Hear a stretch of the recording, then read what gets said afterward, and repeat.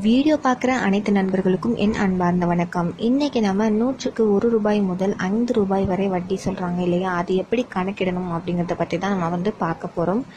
இப்போது உதாரணத்துக்கு 100க்கு 2 ரூபாய் வட்டி அப்படிங்கிறத நம்ம எடுத்திருக்கோம்.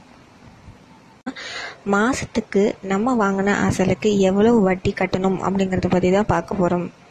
இப்போது ஒரு உதாரணத்துக்கு நீங்கள் கடனாக 5000 ரூபாய் வாங்கியிருக்கீங்க.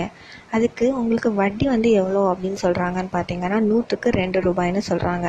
அதாவது மாதத்துக்கு 100க்கு 2 ரூபாய் ஓகேங்களா. 3 வருஷம் கழித்து நீங்கள் வட்டி கட்டணும். அப்போது நீங்கள் வாங்கின 5000 ரூபாய்க்கு மொத்தமாக எவ்வளோ வட்டி வரணும் அப்படிங்கிறத பார்த்துடலாம். முதல்ல என்ன பண்ணணும் அப்படின்னா 5000 ரூபாயில் எத்தனை 100 ரூபாய் இருக்குது அப்படிங்கிறத ஃபஸ்ட்டு பார்க்கலாம். அதுக்கு 5000 பை 100 போட்டிங்க அப்படின்னா 50 வரும். அதாவது 5000ல் 50 100 இருக்குது. இப்போது 2 ரூபா வட்டி இல்லையா, அப்போ என்ன பண்ணணும்னா இந்த 50 × 2 போட்டிங்க அப்படின்னா உங்களுக்கு 100 வரும். இப்போ 100 ரூபா அப்படிங்கிறது ஒரு மாதத்துக்கு வட்டி 100 ரூபா. இப்போது 3 வருஷத்துக்கு நீங்கள் கணக்கிடணும் இல்லையா.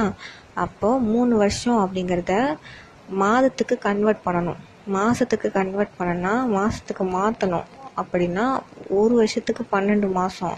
அப்போ 3 வருஷத்துக்கு 36 மாதம். இப்போ என்ன பண்ணணும்னா அந்த 100 × 36 அப்படின்னு போட்டிங்கன்னா 3600 ரூபாய். அதாவது 3 வருஷத்துக்கு நீங்கள் கட்ட வேண்டிய வட்டி என்னென்னா 3600 ரூபாய்.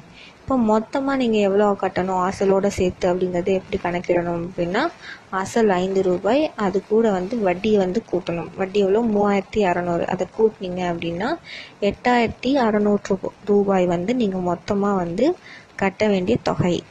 இந்த வீடியோ உங்களுக்கு பிடிச்சிருந்துச்சுன்னா லைக் பண்ணுங்கள், ஷேர் பண்ணுங்கள், கமெண்ட் பண்ணுங்கள். அது மட்டும் இல்லாமல் சேனலை சப்ஸ்கிரைப் பண்ணுங்கள்.